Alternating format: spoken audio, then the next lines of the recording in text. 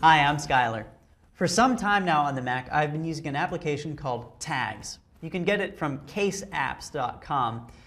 Here are some of its features. I really love the ability to organize things, to quickly find things. I mean, you get the idea.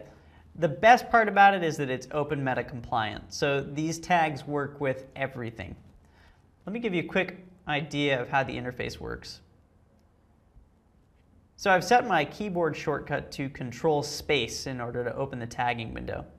And I can open the tag search window by using Option Space. So Control and Space brings up this little window. So if I enter the Finder and select a file, Control Space brings up this. So I can see all of the tags that I've actually ever used down here. And I'm going to start typing in tags. You get the idea.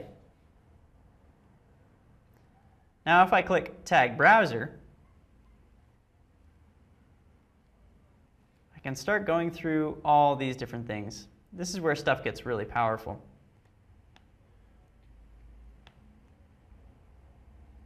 Creating a new tag is really simple.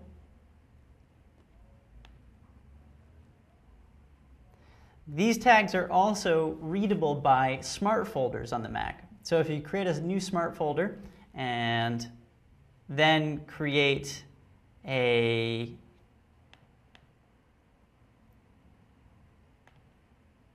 so we've got a new smart folder here. We can go down to Other, and we can select from a long list of things. So if we want to search for a tag, right here, so tags, click OK, and tag matches. There we go. So that's one thing that you could do. With smart folders, you can set up date ranges, you can set up all sorts of different criteria so that files tagged with open metadata are able to come in and out of them depending on when you'd like to see them and under what circumstances. So that's one application which allows you to tag files on the Mac. But if you show a little bit of patience, OS X Mavericks will bring that feature to the base level of the operating system sometime this fall. Thanks for watching. I'm Skylar.